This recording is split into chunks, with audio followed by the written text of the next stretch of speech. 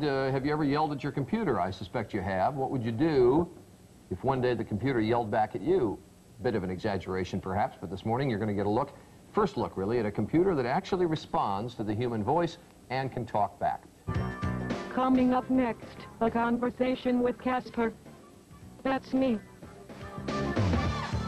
Right now, 18 minutes after, fans of sci-fi well remember Hal the Talking Computer from the film 2001. Well, reality is a step closer to science fiction with Apple Computer's new developed program that allows its computers to understand and respond to spoken commands. And for a first look at this new technology, joining us are John Sculley, the Chief Executive Officer of Apple, and Kai-Fu Lee, the inventor of Apple's speech recognition technology, and also with us this morning, Casper the computer. Nice to have all three of you here. Now, some people might say, Mr. Sculley, come on, there are other computers that do recognize voices, and I think even synthesize voices, but how's Casper different? Well, Joan, this is the first time we've had a computer that can handle continuous speech the way we're having a conversation now. It's also speaker independent, which means it can recognize you or me or Kai-Fu or anyone else. You have to train it to one voice. And it works on a personal computer. This happens to be a Macintosh we're running it on. That's kind of amazing. How does it do that?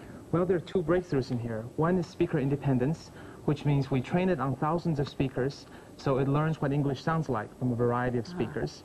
And secondly, we have enabled it to recognize continuous speech from 1 trillion sentences. 1 trillion different sentences? Yes. All right, now we're going to give you, go ahead and turn it on. We're going to give a little demonstration. I should point out, too, though, that this is not available yet. This is a prototype, and it'll be available in, what, a year or two?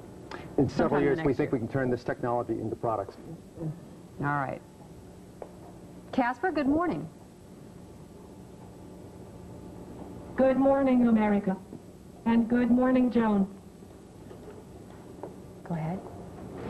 Casper, copy this to make right 2. Casper, paste. Casper, select all. Casper, 18-point bold. Casper, word underline. Casper, 72-point italic outline. Casper, open checking. Casper, pay Macy's $65. Casper, pay Pacific Bell $95.18. Casper, program my VCR. Casper, record channel 5 from 5 p.m. to 7 p.m. tonight. Casper, accept program. Casper, accept program. Casper, accept program.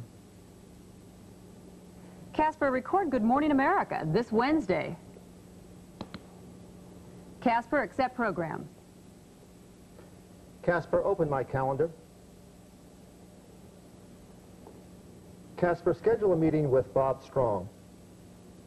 What day would you like to meet? Casper, show this Wednesday. Casper, show this Wednesday. At what time would you like to schedule the meeting? Casper, from 2 p.m. to 3 p.m. The meeting with Bob Strong is scheduled for 2 o'clock in the afternoon. Thank you, Casper. Well, I mean, I must say that's pretty amazing, isn't it?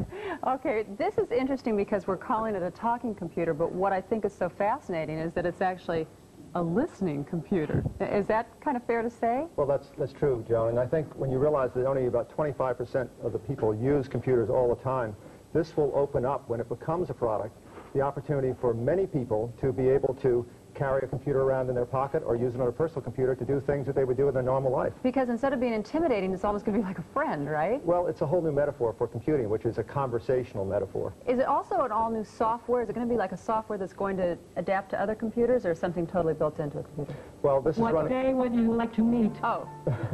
He interrupted you, and you're out of time, so people are just going to have to find that out when they go to buy it. Really interesting. Thank you. One heck of an invention. Thank you. We'll be back.